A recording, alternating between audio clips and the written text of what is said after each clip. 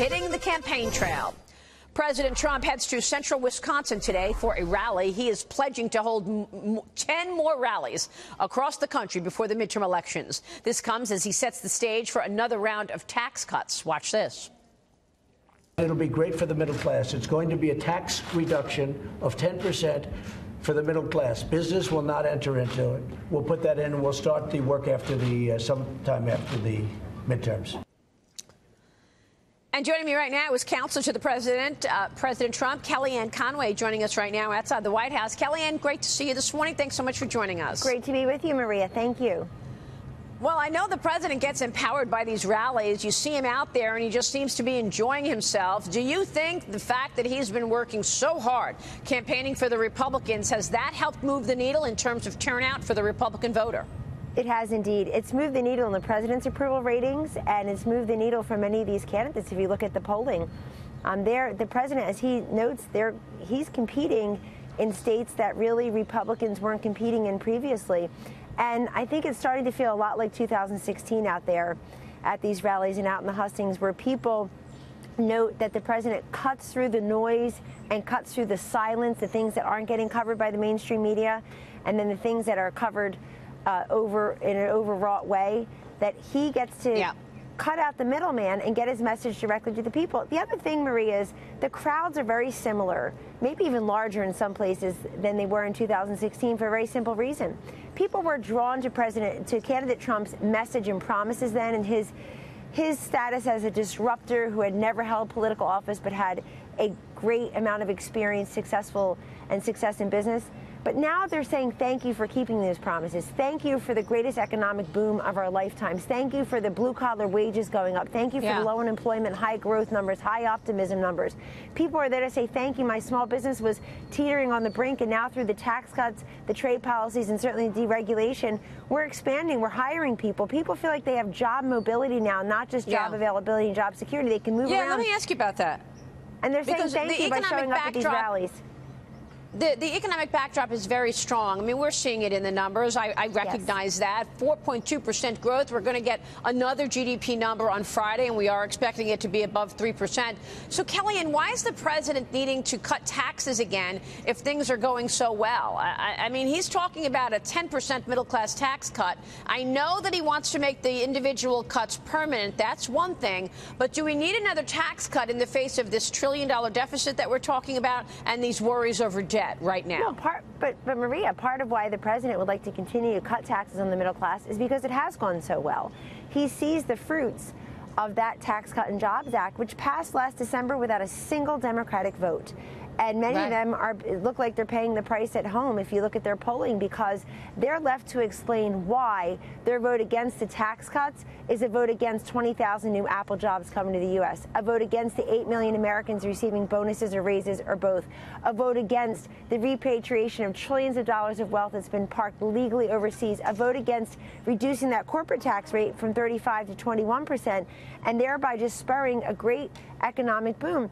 Look, the last president, Obama, he told us that 2% or less was the new normal. We're double that now under the Trump economy. Right. No wonder Obama's trying to take credit for the Trump economy, and that's not going to happen. But I think Chairman Brady at Ways and Means and Larry Kudlow, our National Economic Council director, and the president are working to see how to make this go through the process. We want the middle class to continue to benefit from lower tax rates.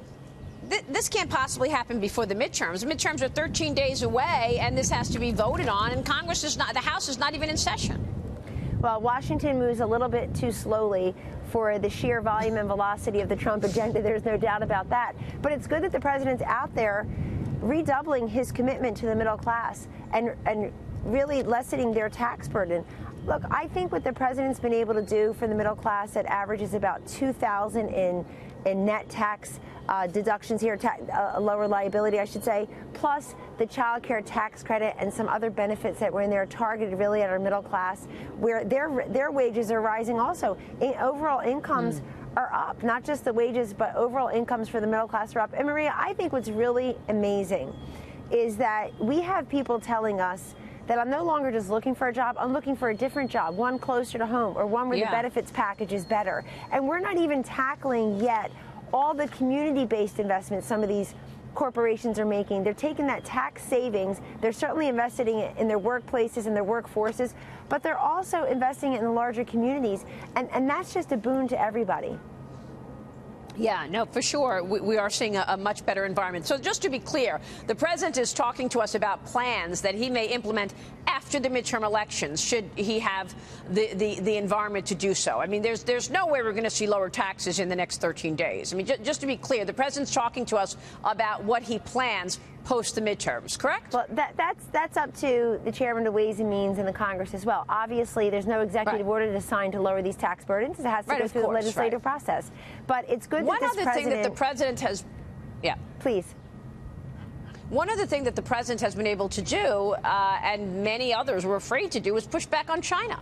And, you know, I think both sides of the aisle have to agree that this had to be done since China has been stealing from us for decades. They won't even admit it. But there's a good op-ed in the Journal today. You probably saw it. It's called Let's Vote on a China Cold War. It basically suggests that the administration scale back the trade and tariff talk with China, going so far as not engaging for a bit. This could go on a long time, this fight with China, right, Kellyanne? Is the president still optimistic about finding common ground? What's Plan B, and how does that impact America if, in fact, we're in this sort of Cold War, if you will, with China for a year? Well, the president is still forging ahead with Plan A, Maria, which is noting for Americans that, as you say, China has been stealing our intellectual property and other things for a very long time. And why do we have a $500 billion deficit, trade deficit with China? And so the president very early on in this presidency established a good working relationship with President Xi of China. And we understand that we can work on major issues together. But also the Chinese economy is suffering. And as that same Wall Street Journal op-ed points out, China is its own worst enemy on many things. Look, if I was sitting down with President Xi, I would tell him to get his fentanyl the heck out of our country. It was responsible for killing 30,000 Americans, and the president has put that toward him. We have other senior administration officials working on this as well. The president is signing bipartisan legislation today on opioids, and part of that is the STOP Act. It basically will compel our U.S. Postal Service to share with Customs and Border Patrol advanced electronic data, so these packages coming in from China and Mexico, we know exactly what's in them. They often contain these drugs. And it's been a year since this administration launched the fight against the opioid crisis. The president made the remarks today on the progress. Congratulations on this progress. This is important to all Americans. Kellyanne, it's good to see you this morning. Thanks so much. Kellyanne Conway is at the White House.